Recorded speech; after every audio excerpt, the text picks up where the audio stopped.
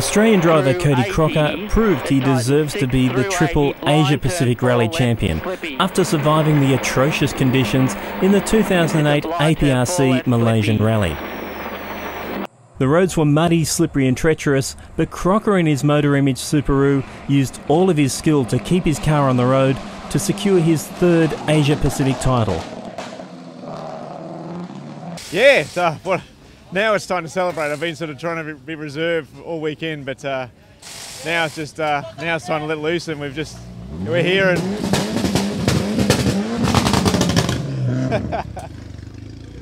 so it's just a dream come true, and I tell you, it really is a big relief. I'm pretty happy with this one. So it's been a really big fight. Katsu's got a lot of speed, so you know, that's something if we're here next year, that's going to be something to look out for.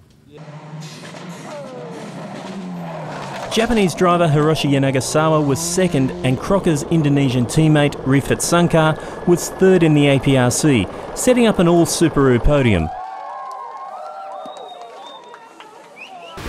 A new challenge in this year's APRC is the Pirelli Star Driver competition, and through the mud and rainstorms and a very close call, it was New Zealand driver Mark Tapper in his Mitsubishi who came through to win the grand prize of a drive in the 2009 Production World Rally Championship.